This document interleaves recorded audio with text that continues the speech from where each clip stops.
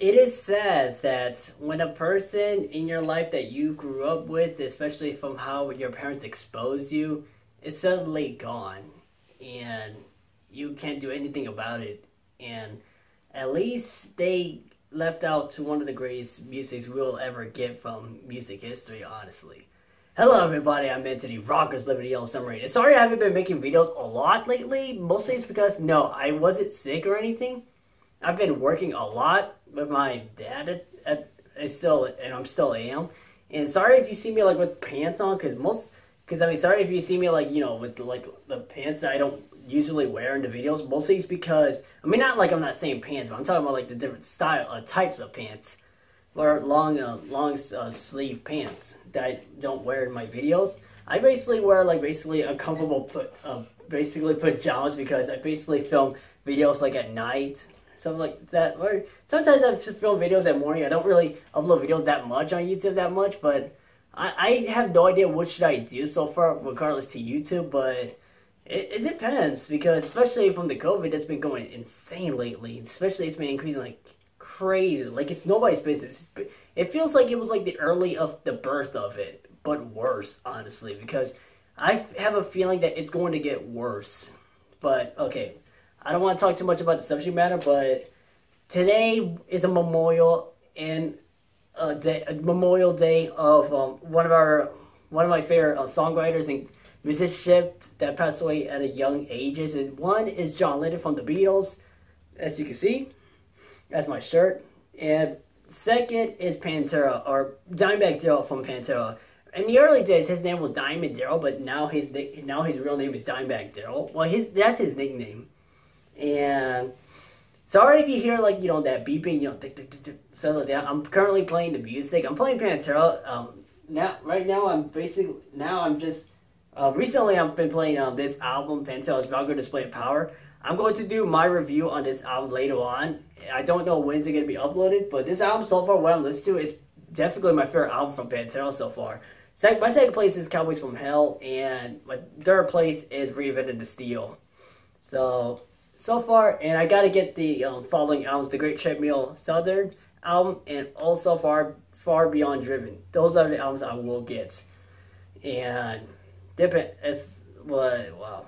Today we not only did we lost John Lennon, a member of the Beatles, but we also lost Dimebag Darrell from Pantera, a groove metal band. That's what a lot of people would consider. But if you look at the catalog of Pantera, they were more of a glam metal band at the time, but now they're more branch off to a groove metal because they took thrash metal and it made it more of a slower tempo change, or not tempo change, but slower tempo sound or speed of it. And John Lennon's cause of death was an assassination from Mark David Chapman, who shot him while he was signing autographs outside of his home, and that was where he was shot out of nowhere, and it's insane. And fans are insane, like not like all fans, but some fans are just insane and deranged fans out there. And for Dimebag Darrell, it's the same thing, but here's the difference. John Lennon was signing his autographs outside, while Dimebag Darrell was playing a show. While a fan went up on stage, and his name is Nathan Gale, who shot him, I believe, 3 bullets to the back of the head. And there's no way you can revive from that. There's no way you can revive from that. Later on, after they found out he got shot, that was where the police officers back at the concert started to later on shot the shooter, Nathan Gale. And it's just insane. It's something like that happens and you don't expect it. You don't know what's going to happen, and that's insane. But wow, holy crap. And this morning, I played John Lennon's Imagine album, the CD that I have for a while. I've had it since, I don't even know, but I have had it like probably, I'm going to say like early this year or last year, but man, it is insane that your favorite musicians passed away suddenly from a shooting, but someone shot them. That's insane. They got like assassinated besides politics, but jeez, it's so sad. John Lennon, even though I will say for John Lennon, his musics weren't really my thing. I think So, yeah, I was giving him a little bit of crap at the time because I mean, I'm talking about his solo career, but I was talking about like in the band of the Beatles, he was awesome. I can't lie, he was awesome. But his voice started to gradually change in his solo career with Yoko Ono, and that was where I wasn't a fan because his voice had more of a whiny, and had a little bit the grindy voice that he has. And I'm not trying to make a comparison of Dave Mustaine from Megadeth, but he does have like a higher, like whiny voice that wasn't a fan of because if you look at the Beatles, he had a significantly different, like how he sings at it too, and his songwriting. Even though I wasn't a huge fan of his solo career, but I will say there's some songs I do enjoy from his solo career, but not that much, honestly. But that doesn't take away all that John Lennon. That doesn't take away all that John Lennon has progressively like as a songwriter. He is fantastic. He's actually one of my favorite songwriters, especially for regardless to influence. He's definitely one of the biggest influential songwriters, along with Lennon and McCartney, which is also with Paul McCartney and John Lennon. And after John Lennon was assassinated, another tragedy happened when I'm not gonna put it on the video that I'm gonna make, but it's gonna be a little quick one. And this one was George Harrison, which he passed away in 2001 in November. I forgot exactly but I know he passed away in November 2001 from lung cancer. He was only 57 or 58, but he was a very young age. He was a very young age. That was still a young age, even though he was older than John Lennon, but he was still young, It's insane because I mean, from lung cancer, people had because I didn't even know fully at the time. I think I've said it before in my videos that I didn't know what happened to George Harrison at the time. But I found out recently that George Harrison had a lung cancer, and he was diagnosed with it. He was fighting for years, and you can make an argument that he had an incident that happened when an intruder, a deranged fan, started to stab him, and that was where George Harrison's girlfriend at the time, his wife at the time, helped him, and that was awesome. It was crazy. Holy crap. And George Harrison later on, 2 years later, that was where he died from a lung cancer at a young age too. But I will say, like, it's just insane. Some deranged fans can happen to you anytime or anywhere. It's insane. It's just crazy. For Dimebag Darrell from Pantera, holy crap. His was pretty insane too, along with John Lennon. Their both stories are insane too. While Mark David Chapman, who assassinated John Lennon, is still alive today while he's in jail, but it's going to be worse for him because he has to deal with the COVID. Holy crap, it's going to be insane for him. But he's still alive. But the shooter who shot Dimebag Darrell is dead by the name of Nathan Gale, and it's insane. The whole story is insane with both of them too, and holy crap, it's just insane. Holy crap. So I will say for Pantera, I wasn't a hugest fan of the band, even though I actually really love Cowboys from Hell, like the album and Valkyrie Display of Power, and even Reinvented the Steel. Even though a lot of people didn't really like that album that much compared to like the previous albums that they've made. I guess the reason why was because Pantera's Reinventing the Steel wasn't as favorable than the previous ones was because, if I'm correct, I know it wasn't produced by Terry Date, who produced the previous albums, Cowboys from Hell, Fly all the way to the Great Southern Treadkill, something like that. I forgot, or the Great Treadkill Southern, something like that. I forgot what the album was. But those are the albums that Terry Date produced, and he didn't produce the last album, Reinvented the Steel, before they broke up in 2003. And that was where Dimebag Darrell passed away, and that was where Phil Anselmo, that was where he was fighting. At the time, Phil Anselmo and Dimebag Darrell were fighting a little bit for a while, and that was where it suddenly happens. And Phil Anselmo made a video of apologizing for what he has said, especially what he has said to Dimebag Darrell. And Dimebag Darrell sent a letter to Phil Anselmo, and it was so good and nice. I'm going to write it on the screen just in case, because I forgot exactly what he says. But it was insane. Holy crap. It was very heartwarming. And holy crap. And especially Dimebag Darrell, when he passed away, nobody of his family members didn't want to invite Phil Anselmo, or they didn't want him to be in the funeral at all. Because they're afraid that he's going to perform another action to him. But one of the funniest stories from Dimebag Darrell has got, well, not the funniest, but one of the craziest story from Dimebag Darrell in the funeral was where Eddie Van Halen showed up. Rest in peace to the guy too, by the way. And he shows up and he gave him like a yellow and white guitar from the Van Halen 2 album from the back cover of it. He gave him the actual guitar in the coffin.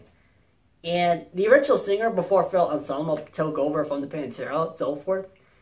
Back, the old singer, I actually forgot what his name is.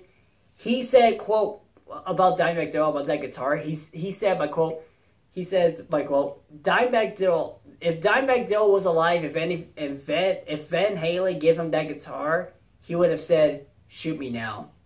That's literally what he would have said. And holy crap, that's actually hilarious for me. That was very laughable for me. But wow.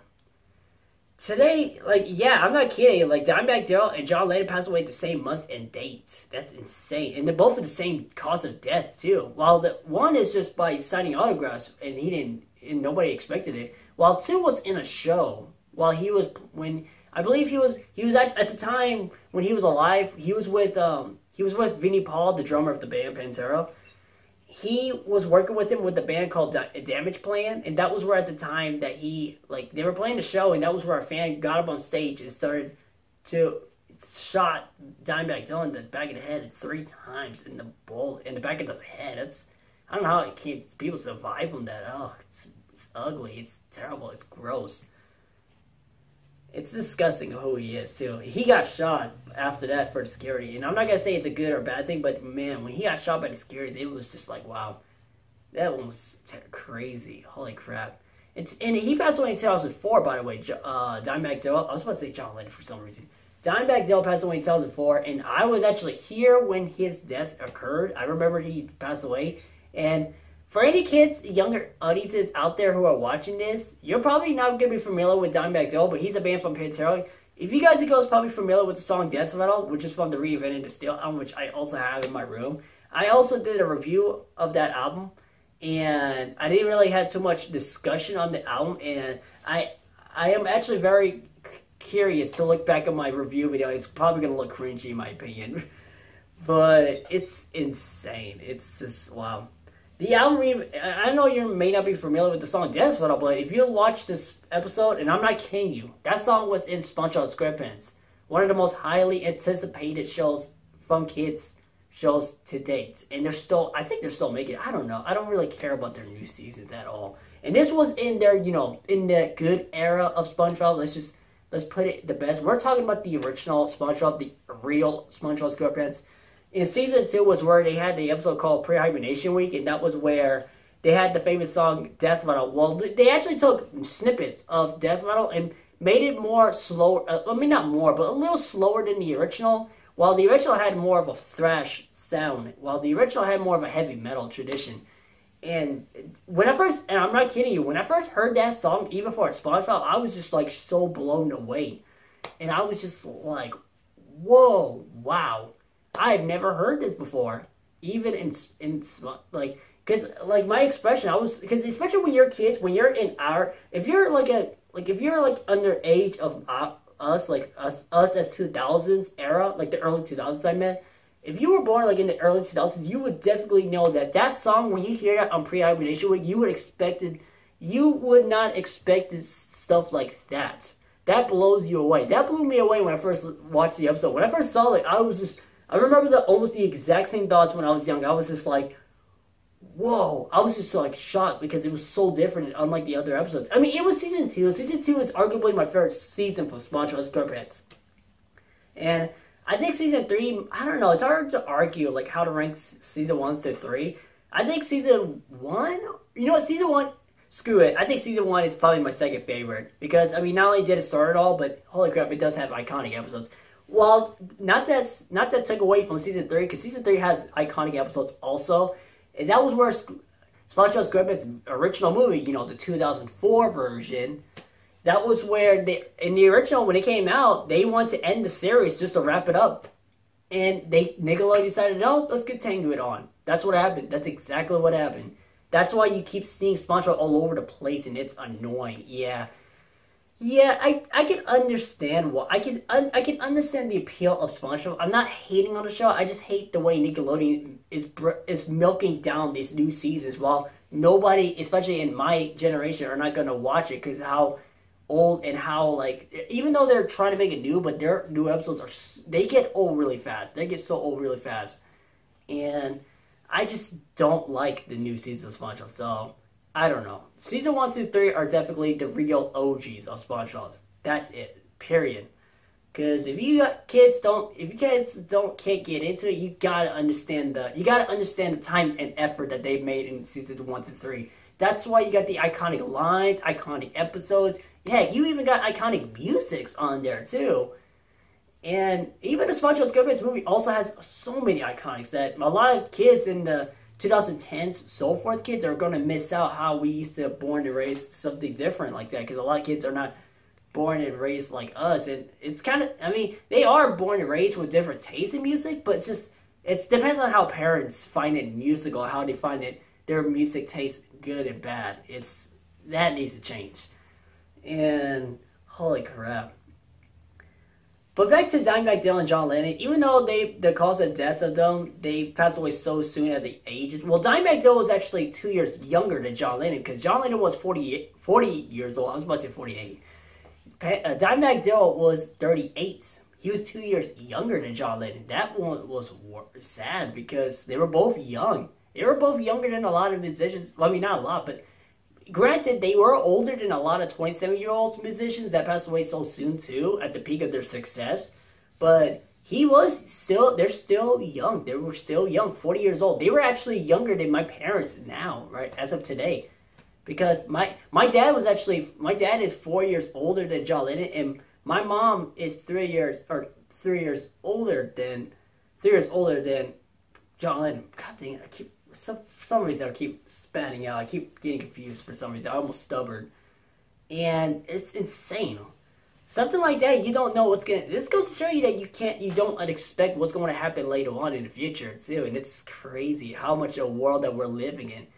And something like that can backstab you in real life too. It's crazy world that we're living in. This world is even crazy today. Holy crap, it's still going on. It's insane. That needs to change, whether you like it or not.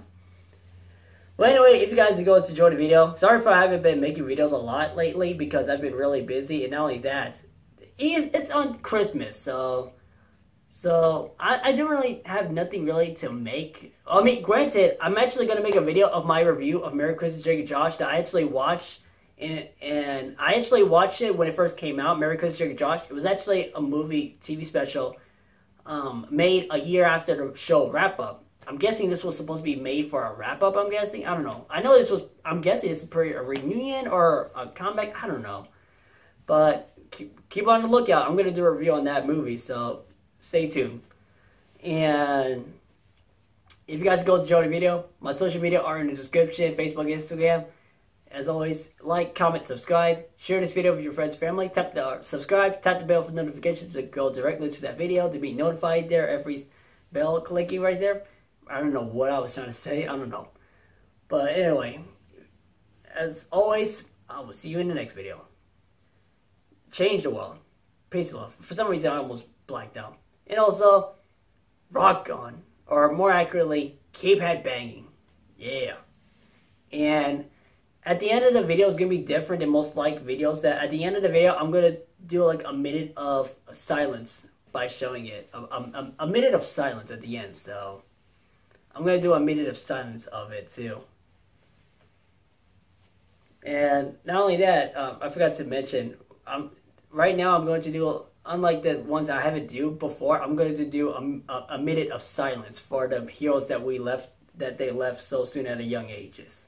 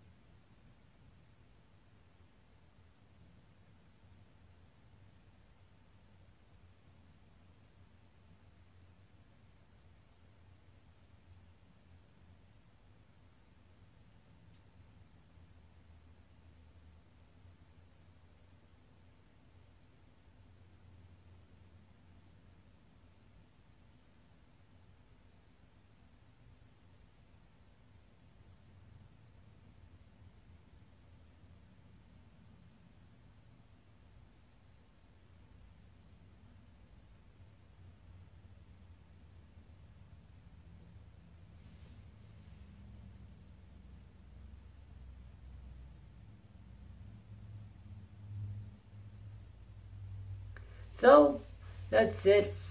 And I will see you in the next video. Keep headbanging. Yeah.